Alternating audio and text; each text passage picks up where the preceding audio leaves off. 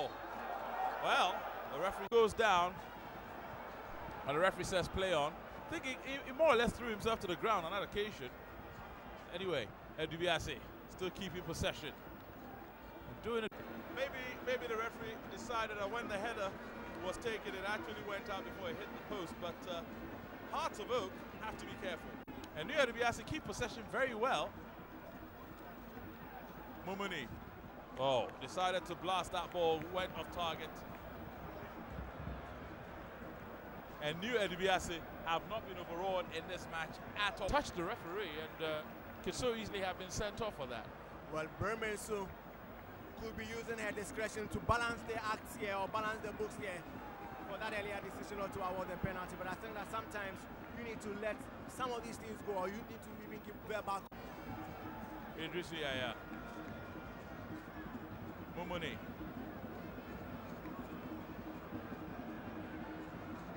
Abukakari looking to create some space.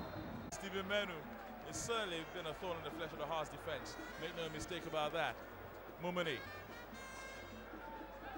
Play from the bench rather than have confrontations with them. And now, Stephen Menu.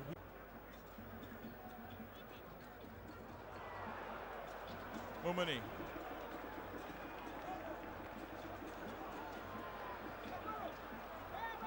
In. Stephen Menu goes past one man, goes past the second. The shot! Good take there by Xavier Day.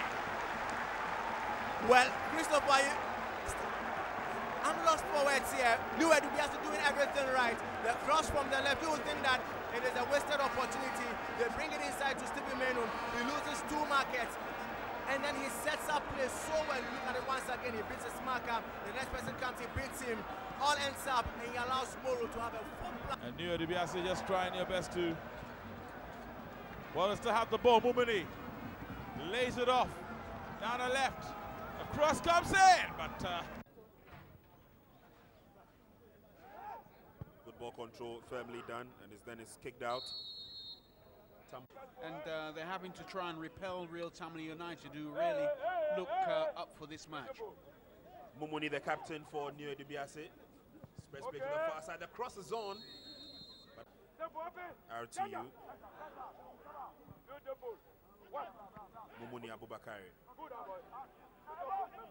Ball comes all the way back and it's back to the captain. Restarts the attack. Midfield. Baba. Some 30 minutes in the second half. We have 15 minutes to go.